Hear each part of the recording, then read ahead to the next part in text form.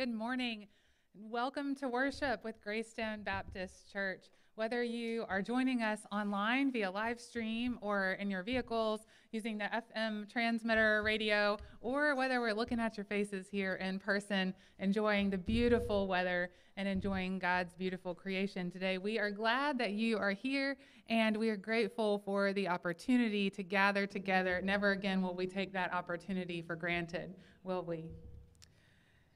Today, we want to make sure that if you are a guest with us, if this is your first time attending worship with us online or in person, or if you've been attending and we just don't know you yet, I'm going to ask everybody who's here in person to look around. And if you see a new face, respect that 6 feet of distance, but say hello, wave, and let's make sure that we extend that Greystone welcome, that family welcome to all who have gathered here. So if you're our guest, we want to tell you thank you for being here with us as we worship God today. On your way in, if you did not pick up a bulletin or a communion set, please do so now. Both of those things are located on the sidewalk on your way to the parking lot. Communion is on the black table in little baggies. You'll need one baggie per person. And the bulletins are a little bit further back. There's a metal cart back there, and our greeters would be happy to share those bulletins with you. Those will be very helpful as you follow along in worship today. If you're joining us online, this is a good time for you to get up and go to the kitchen and grab some kind of carbohydrate and some kind of juice and bring it back and share communion with us in that way. Also, we want you to know that in the service this morning, there will be a time of response, a time of invitation. And during that time, many things can happen. During that time, if you have brought an offering, a financial gift that you would like to offer to the church, to God, in response to God's blessing in your life, you can get up and place that offering in the plate, also on the sidewalk. Many of you have shifted your giving patterns to online during the pandemic, and we give you thanks for that. It's simple for the church, and it's simple for you. We give God thanks for the many blessings in our lives, and we give you thanks for sharing those abundantly with this church. Also, during the time of response, it's not just about money. In fact, more importantly, it's about your spiritual journey with God. And so if the Spirit of God is moving you in any particular way today that you would like to share with our church, if you'd like to join this body of Christ as a member, or if you would like to profess publicly for the first time that Jesus Christ is Lord of your life, then we would love to hear that. Or if you need a prayer with any of our pastoral staff, then we would be more than happy to share that time and to pray with you in that moment. So during the invitation, many things are possible, and we invite you to respond however God is leading you this morning. We know that the governor changed the rules a little bit on masks outside yesterday. And so while we are all enjoying that new bit of freedom, we do ask that if you're not eating or drinking this morning, that you do keep your masks on while you're here worshiping, just to make sure that all of us feel safe as possible as we're getting used to some of these new and changing orders. And so it's not a forever ask, but it is a today ask. So if you're not speaking at the microphone or you're not eating, please do leave your masks on. If you need to use the restroom at any point in time during the service, just follow the brick pathway over into the preschool wing. There are restrooms there available for you. Now that the logistics are done, let's take a minute and prepare ourselves for worship today. Today we are beginning a new series on boldness. We believe that our God is a bold God, and that God calls us to follow God boldly, breaking down walls, busting through barriers, and moving into wilderness spaces that are unknown to us. And we know, because we have read Scripture, that that's how God works in our lives. And so today we're going to be talking about bold in spirit, and we'll be reading from the book of Acts and continuing from our last series to think about how the Spirit of God animated the early church and how the Spirit of God is working to animate us today, giving us bold new directions. And so with that in mind, we ask that that bold Spirit blow into this space like the wind and open us heart, mind, body, and soul to the movement of God in our lives. Let us worship together this morning.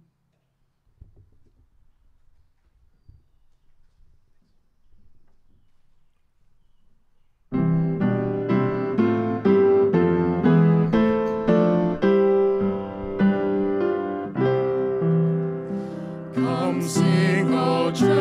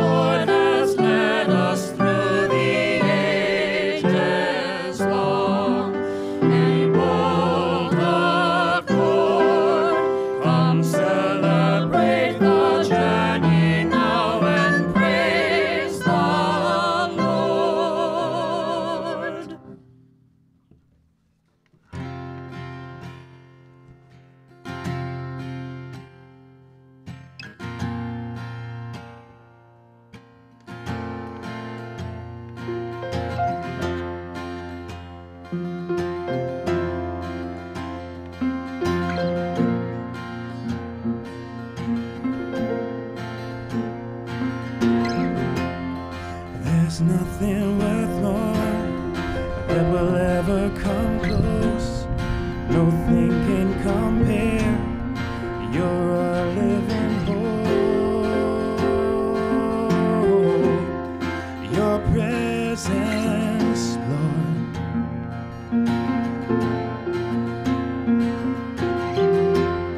I've tasted and seen of the sweetest of loves, where my heart becomes free and my shame is undone. In your presence, Lord.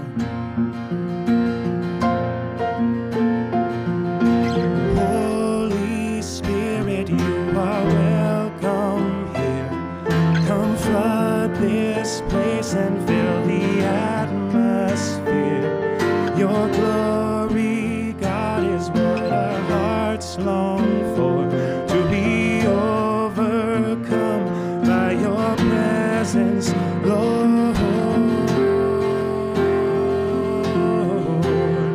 Your presence, Lord.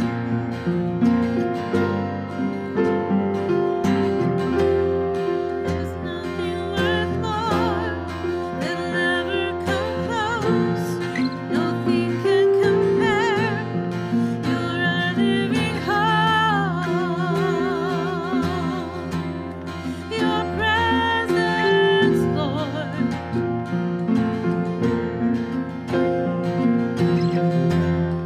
I've tasted and seen of the sweetest of loves, where my heart becomes free and my shame is undone. Your presence, Lord. Holy Spirit, you are welcome here. Come flood this place and fill the atmosphere. Your glory, God, is what our hearts long for, to be overcome by your presence, Lord. Your presence, Lord. So set a fire down in my soul that I can't contain, that I can't control. I want more of you, God. I want more of you, God. So set a fire down in my soul that I can't contain and I can't control. I want more of you, God. I want more of you, God. No place I would rather be. No place I would rather be. No place I would rather be than here in your love, here in your love. No place I would rather be. No place I would rather be. No place I would rather be than here in your love, here in your love. Holy Spirit, you are welcome here. Come flood this place and fill the atmosphere. Your glory, God, is what our hearts long for, to be overcome by your presence, Lord. Your presence, Lord.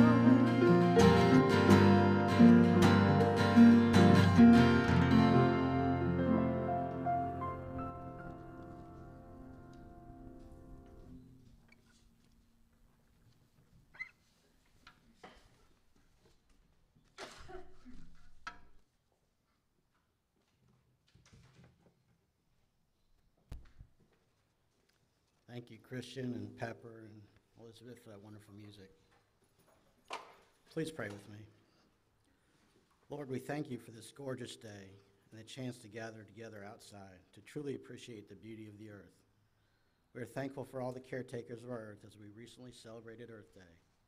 We are especially thankful for our healthcare workers and doctors who use their gifts to help us deal with the coronavirus and provide vaccines to help us move closer back to normal, where we can worship together and spend time with family and friends in a safe way.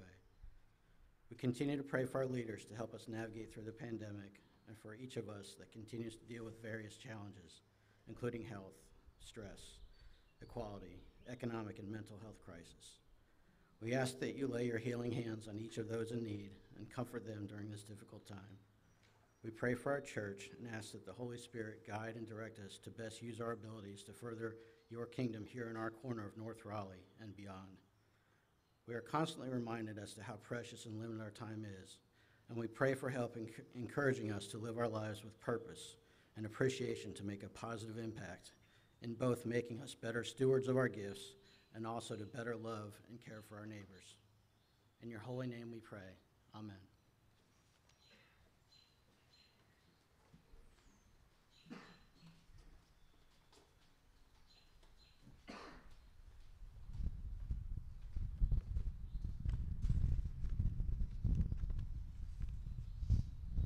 From the 8th chapter of Acts. Then an angel of the Lord said to Philip, "Get up and go toward the south, to the road that goes down from Jerusalem to Gaza. This is a wilderness road." So he got up and he went. Now there was an Ethiopian eunuch, a court official of Candace, queen of the Ethiopians, in charge of her entire treasury. He had come to Jerusalem to worship and was returning home, seated in his chariot. He was reading the prophet Isaiah. And then the Spirit said to Philip, "Go over to this chariot and join it." So Philip ran up to it and heard him reading the prophet Isaiah, and he asked, "Do you understand what you are reading?" He replied, "How can I, unless someone guides me?" He invited Philip to get in and sit beside him. Now the passage of the scripture that he was reading was this: "Like a sheep he was led to the slaughter, like a lamb silent before its shearer, so he does not open his mouth. In his humiliation, justice was denied him. Who can describe his generation? For his life was taken away from the earth." The eunuch asked Philip, "About whom, may I ask you, does this prophet say this? About himself or about someone else?" Then Philip began to speak, and starting with this scripture, he proclaimed to him the good news about Jesus. As they were going along the road, he came to some water, and the eunuch said, "Look, here is water. What is to prevent me from being baptized?" He commanded the chariot to stop, and both of them, Philip and the eunuch, went down into the water, and Philip baptized him. When they came up out of the water, the Spirit of the Lord snatched Philip away. The eunuch saw him no more, and he went on his way rejoicing. But Philip found himself at Azotus, and he was passing through the region. He proclaimed the good news to all of the towns until he came to Caesarea.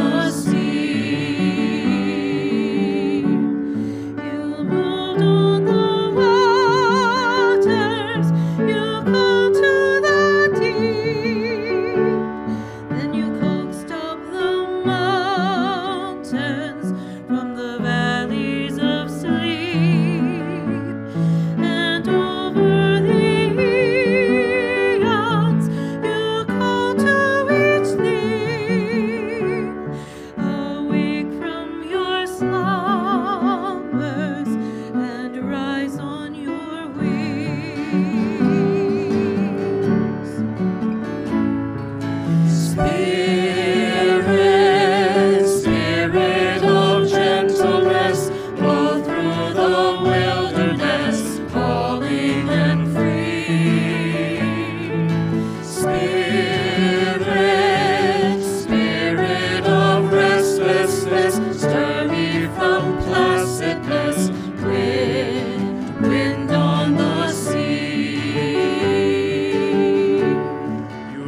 swept through the desert, you stung with the sand, and you coated your people with the law and the land. When they were confounded with idols and lies, then you spoke through your prophets to open their eyes.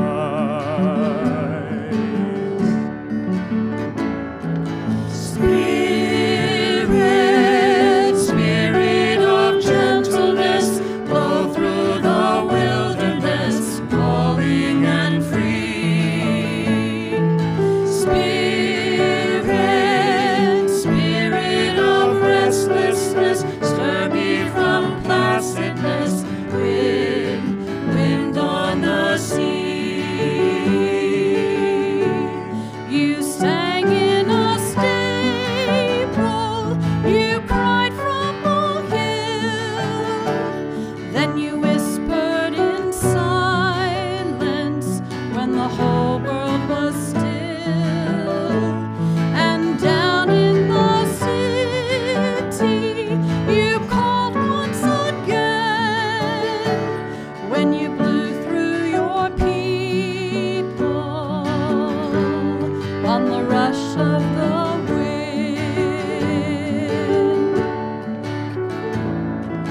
Spirit, Spirit of gentleness, blow through the wilderness, calling and free. Spirit, Spirit of restlessness, stir me from placidness, wind on the sea. You call from tomorrow, you break ancient schemes from the bondage of sorrow, the captive dream dreams. Our women see visions, our men clear their eyes with bold new decisions. Your people arise. Spirit, Spirit of gentleness, blow through the wilderness, calling and free. Spirit, Spirit of restlessness, stir me from placidness, wind on the sea.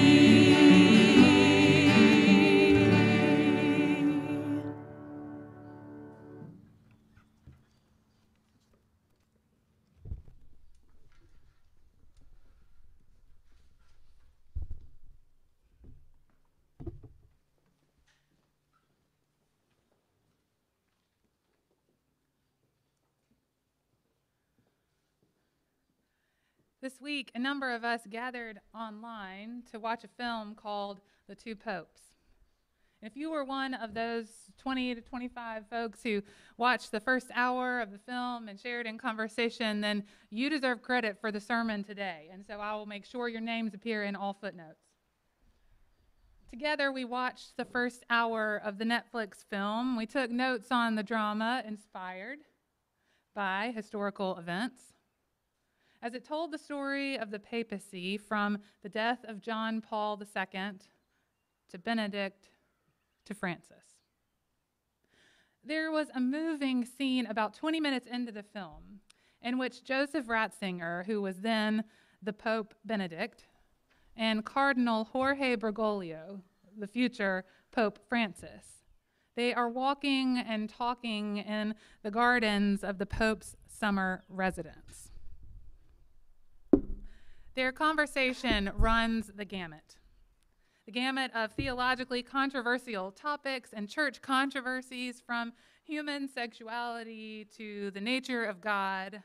The two highly trained and educated and experienced clerics debate the issues with all of the intellect in all of the reason that is available to them. Benedict comes down on the side of tradition and orthodoxy. Bergoglio, you might imagine, has learned from the people, and he favors the movement of the Spirit working among them. You think the church is failing, Benedict asks Bergoglio. Well, we're losing people, he says in response. You think that it is the fault of the church, not of Western permissiveness? Anything goes, Benedict says. Bergoglio responds, it seems to me that your church, our church, is moving in directions that I can no longer condone, or not moving at all when the time demands movement. It seems to me, Bergoglio continues, that we are no longer a part of this world. We don't belong to it. We are not connected. A church that marries the spirit of the age, Benedict interrupts. Yes, Bergoglio interrupts back, will be widowed in the next. A church that marries the spirit of the age will be widowed in the next. Bergoglio continues, nothing is static in nature or in the universe, not even God. But God does not change, Benedict asserts. Yes, he does. He moves toward us, Bergoglio counters. But I am the way, the truth, and the life. Where shall we find God if God is always moving? Bergoglio responds with a smile and a spirit of humility. On the journey. Today's reading from the book of Acts places the disciple Philip on the journey, on the road between Samaria and Gaza. And the text is clear that this is not just an ordinary road. It does not suffice to say that Philip was simply on the way to Gaza from Samaria. No, it was important to the author, and it's important for us to notice that Philip was specifically sent down the wilderness road. Scholars believe there were two roads that went the same route that Philip was traveling, but Philip went down the wilderness road. The Spirit led him there, and so that's where he went. Now, good students of the Bible that we all are, we should already be thinking, God is up to something here right off the bat. In the very first verse of today's reading, when we hear that a divine messenger has sent someone into the wilderness, down a wilderness path, we should have all kinds of stories and images coming into our heads. We should be having flashbacks of the creation story when God's Spirit hovers over the wilderness, over the chaos. If not that story, then maybe the ones that are going through our minds are the wilderness that the Hebrew people survived on the other side of captivity after God parted the waters of the Red Sea and then led the people there with pillar of clouds and pillar of fire for 40 long days and nights. Or perhaps if not that story, then maybe the one of Elijah comes to mind when the prophet of Yahweh, who was sent into the wilderness to Zarephath, encounters a widow there. Or maybe we remember Elijah again sent into the wilderness when he meets God in the sound of sheer silence. These are just some of the wilderness stories in our Bible. So yes, as good students of the Bible, we know that when we hear God or the Spirit of God sending someone into the wilderness, we need to pay attention because something significant is about to happen. Somebody is going to meet them along the way, or some measure of flour is going to be multiplied as it was in Zarephath, or maybe it's going to rain down quail and manna, or maybe, just maybe, somebody is going to be lucky enough to meet God in silence, in wind, in fire, or maybe even face to face. Strange things happen in the wilderness. But one thing is certain: those who enter the wilderness never emerge unchanged. Now, up to this point in the story of the early church, if you've been with us for the past several weeks, you may know that Philip has played an important role, along with the other disciples, in establishing the church. Following the guidance of the Holy Spirit, Philip and his friends have been living out the Great Commission, teaching the nations, baptizing, and making disciples. The good news of Jesus Christ is spreading. In fact, it's spreading so much that now there are nearly as many Gentile Christians as there were Jewish Christians. Even still, Christianity would not become a formal, distinct religion separate from Judaism for another 200 to 300 years. So when we're reading the text, we have to remember we are all still part of the same family. Whereas the story started in Jerusalem, where the drama of Holy Week and Easter unfolded, where the early church begins to emerge, the story is now moving throughout the region. The disciples have been teaching in Samaria, and now, as we heard just a moment ago, Philip, who was in Jerusalem and then in Samaria, is now on his way to Gaza via the Wilderness Road. And on that road, Philip meets an Ethiopian eunuch who is returning home from worshiping in Jerusalem. Now, we don't know much about what brought the eunuch to this particular road. Perhaps the Spirit also led him there. What did it mean that he was an Ethiopian traveling to Jerusalem to worship? Was he a lifelong Jew? Was he a recent convert? Was he taking a risk at all in traveling to the temple in Jerusalem? But on the other hand, we have to consider that not only was he an Ethiopian, he was also a eunuch. And his status as a eunuch granted him certain privileges and pleasures. He had access to the queen. And apparently he had the ability to borrow a carriage or chariot and to travel throughout the region. However, those few privileges came with a great cost. As a eunuch, at a young age, he was castrated so as not to be seen as a threat to the women that he would spend his life serving. And because of this, he would never have the opportunity to perform a traditionally masculine role in society. He would never fit the mold, so to speak. He would never be able to fulfill the religious and cultural expectation to marry, to be fruitful, and to multiply. Perhaps it's because of these realities that the eunuch connects with the text from Isaiah that he is struggling to read. Like a sheep, he was led to the slaughter, like a lamb silent before its shearer. So he does not open his mouth. In his humiliation, justice was denied him. Who can describe this generation? For his life was taken away from the earth.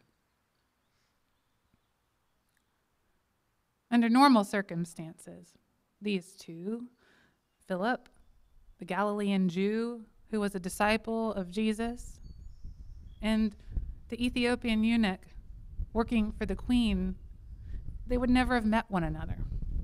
Under normal circumstances, they would have been relegated to their worlds of work and leisure. Under normal circumstances, these two would have never been on the same road at all, much less at the same time.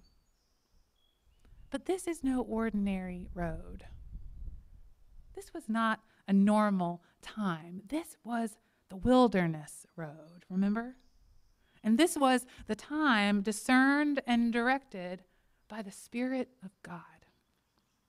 In fact, the Spirit plays such an important role in directing this narrative that Barbara Brown Taylor, a famous preacher and teacher and writer, she says that the Spirit should and could be treated as a third character in the narrative. She says the story is thick with the presence of the Holy Spirit, which raises interesting questions about how that Spirit works. If God is the lawmaker, then in this story, God is also the law bender or the law transcender, who both places limits on the faithful and inspires them to challenge those limits when right relationships with God and neighbor are at stake. And the leadership of the Spirit, urging faithful people across lines of difference, across geopolitical boundaries, across racial and ethnic divisions. It's a theme that appears throughout our Holy Scriptures in both Testaments. It is not just a Jesus thing, as New Testament Christians like you and I might be predisposed to believe. Rather, it appears to be a Spirit thing, a God thing, to push the limits, to cross the lines, always erring on the side of relationship, of loving God and loving neighbor. Once we begin to understand that central truth, we can begin to see how the Spirit in this reading from Acts is working, related to the emerging church in the ancient world, but also, and perhaps even more importantly, related to us as we struggle together to recreate, to reimagine, to rebuild the church that might be relevant today, a church that our children and their children might want to inherit. See, the real excitement of the biblical narrative today comes when the two men are traveling the road together, reading and interpreting Scripture.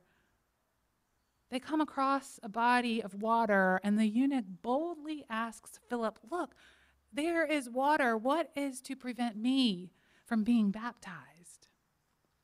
And traditionally speaking, there would have been a number of reasons to refuse, or at least to delay this baptism. See, the eunuch wasn't part of the religious community. He was an outsider. He couldn't live the life expected of a man in the ancient world. He broke the mold. He could never fit into the conventions of the ancient patriarchy, and he would never be a picture of masculinity. And we aren't really even sure if the eunuch had a moment of repentance, of confession, of absolution. We don't know what kind of prayers the eunuch was praying. Surely there would have been a better time or a better place to perform that baptism. But Philip just jumped right in the water with him, didn't he? Boldly affirming the movement of the Spirit as God moved closer to the people that day on the journey, on the wilderness road. Seems that like an artist who first learns the rules of color and texture and shadow and light, and then learns how to break the rules in all the best ways, God is bending the rules here as the Spirit leads Philip and leads the eunuch together into the water. And it leads me to believe that maybe we too are able to be co-creators with God, learning the rules and then boldly following the Spirit as she calls us forward, closer to one another, closer to our neighbors, closer to the heart of God that is longing to set us free. Free to love, free to grow, free to listen, and yes, even free to change. Perhaps Barbara Brown Taylor got it right. If God is the lawmaker, then perhaps God is also the law bender, or at least the law transcender, who places both limits on the faithful and inspires them, us, to challenge the limits when right relationships with God and neighbor are at stake. Friends, we are living in a time in which there are more than enough reasons to be divided. Sure, we can always search our dogmas, our theologies, our interpretations of Scripture to find and support reasons to separate ourselves from one another, to exclude those from the table or the waters of baptism, to keep ourselves protected and secure from our neighbors who are different from us. But I believe that if we are to take today's reading seriously, we might just find within it a call to be more like Philip, a call to be more like the eunuch, who were both bold enough not to take the easy road, but to take the wilderness road because the Spirit was calling them there. The road less traveled, the road of risk and uncertainty, but also the road of relationship and holy promise. So I guess there's only one thing left for us to consider today. As we face our world, as we face our God, and as we face all of our neighbors near and far, will we also be bold in spirit? Amen.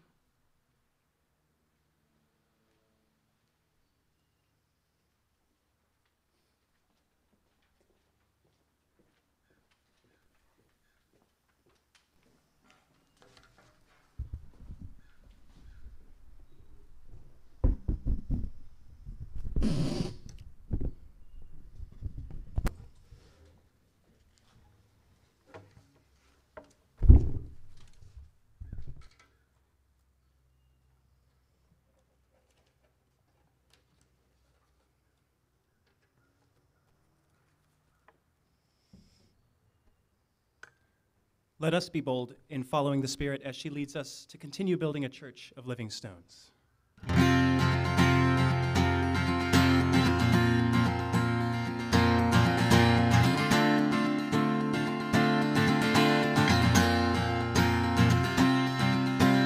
Come see, let your heart be set on fire,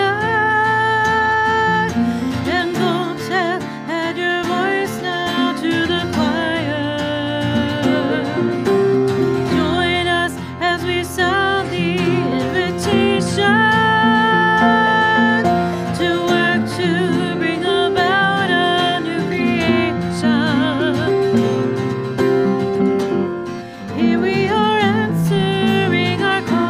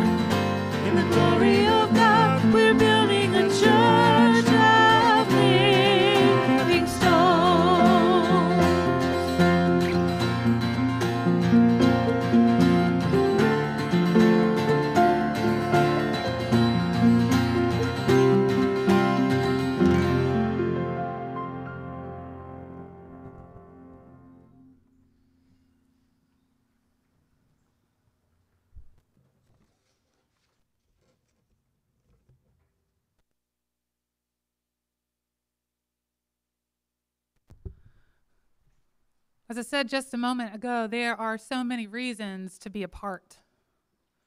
And this year we certainly have been very apart.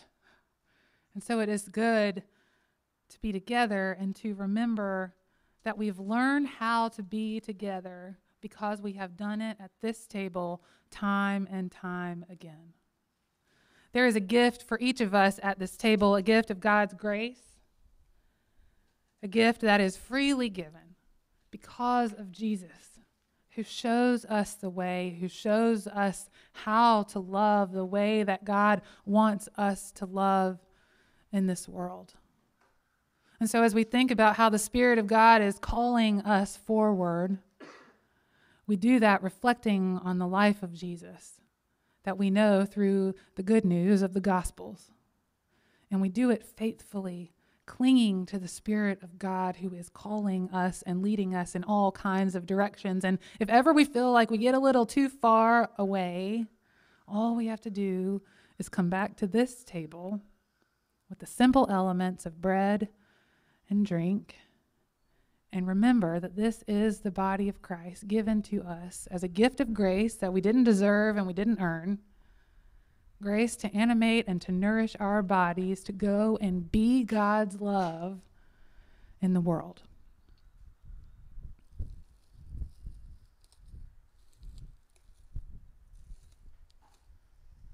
The scripture tells us that on one of the last nights that Jesus had with his disciples,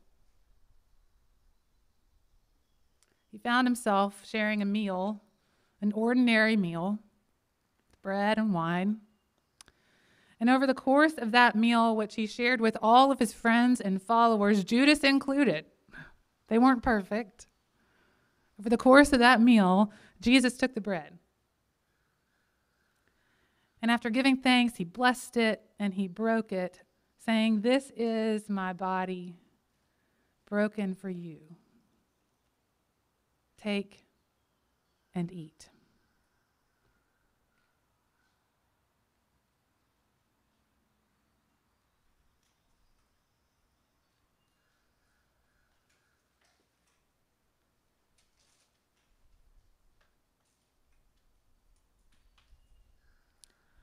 And in the same way, he took the cup, and after giving thanks, he blessed it and he poured it out, saying, "This is the cup of life, the cup of the new covenant poured out for you.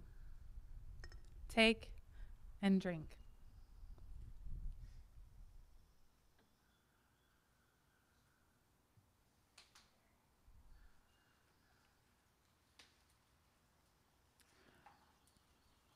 Each time we share of this meal, each time we gather around this table and our bodies and souls are nourished, we do so in remembrance of Jesus the Christ, who is the way, the truth, and the life. Let us pray together. Good and gracious God, we give you thanks for the extravagant love that you have shown to us in the life of Christ. We give you thanks for meeting us just as we are, on roads well-traveled and roads that seem like wilderness. And wherever we are and however we are, you have called us beloved. And for that, we give you thanks. We give you thanks for the spirit in which you work among us, within us, and around us. And we give you thanks for calling us forward. Most of all, we give you thanks for the mystery of this table and for the great measure of grace that we find each time we gather at it.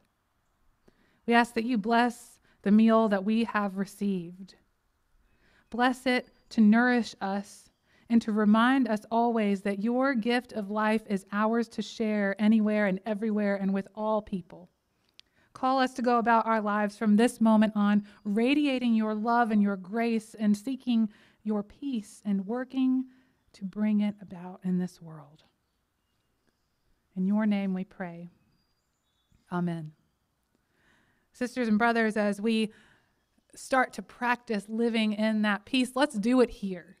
Take a moment and stand up and wave at somebody you haven't seen, or flash them a peace sign, or however it is that you would like to share the peace of God, because It's not as easy to say the peace of Christ be with you, but that is what we mean. So the peace of Christ be with you.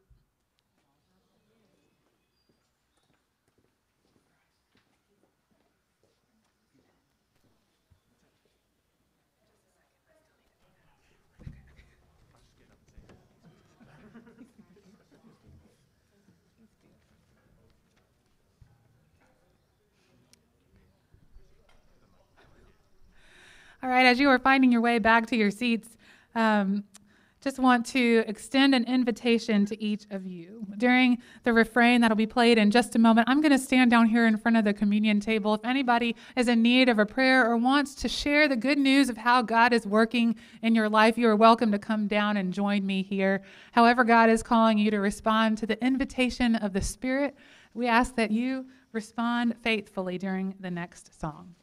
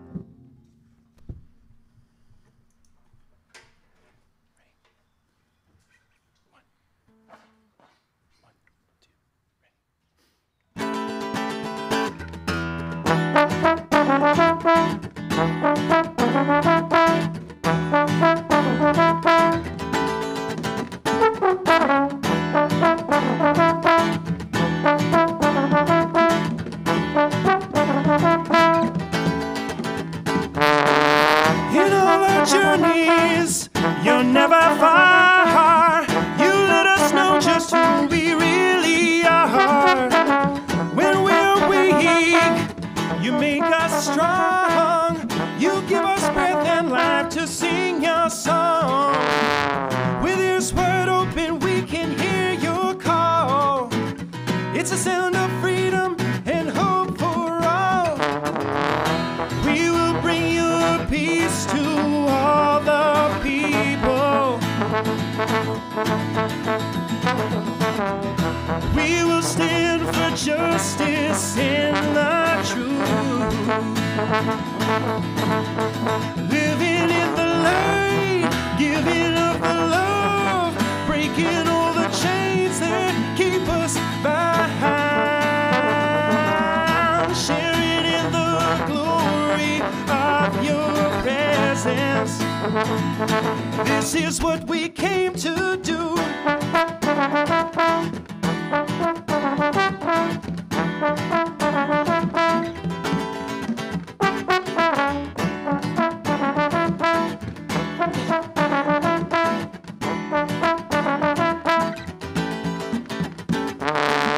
When we are weary, you give us rest. Your spirit guides us throughout every test.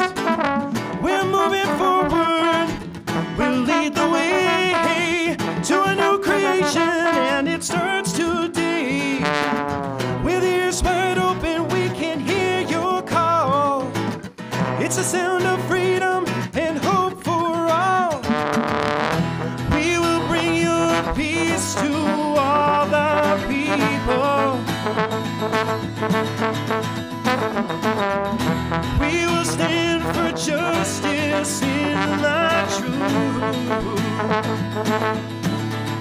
Living in the light, giving of the love, breaking all the chains that keep us bound,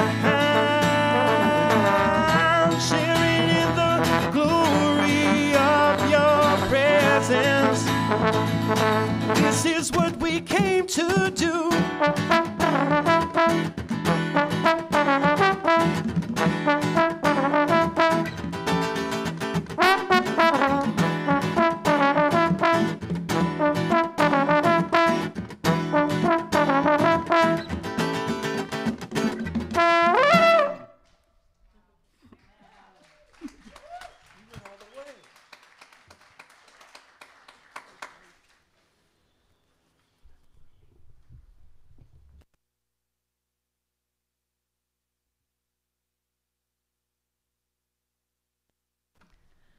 That is a hard act to follow. But seriously, may God break our chains that bind us and hold us back so that we can live boldly. Just a few reminders for you. Deacon nominations, those are due today by noon. We would love for you to nominate some folks to serve with us as our deacons. You can find that nomination form there in your bulletin, and if you haven't already done so, we would love for you to fill that out so that we can begin finding deacons to service in the next year. Chrissy mentioned Two Popes, that series on Wednesday nights. The final meeting for that is this Wednesday night. You'll get an email with all of the link information, and if you missed last week, you can still join this week. We'd love to have you. The following Wednesday, we will be with Dr. Chris Gamble via Zoom to talk about rebuilding community after COVID, and that is Wednesday, May 12th, and that'll be our final Wednesday night Zoom series for a while. Bikes and trikes, our children, 5th grade on down to as young as you want to bring them, are invited to join us Saturday, May 15th, over in our other parking lot. Bring their bikes or trikes or scooters and come enjoy a time of fellowship from 9 to 11 on May 15th. You have been seeing in your email, every member a minister. This is where you are encouraged to be you, to minister in whatever way God is speaking to you through in your community, in our world, however God is calling you. We would love to hear your story. So if you will, send us an email and let us know how you have been a minister. We would love to read that and to hear that. You can find more information in your weekly emails. And also want to remind you that we do meet every Sunday at 10 o'clock. Next Sunday, we will be back to being in our sanctuary, and we'll be there for the next few Sundays until we're back here on the first Sunday of June. We'd love to see you then.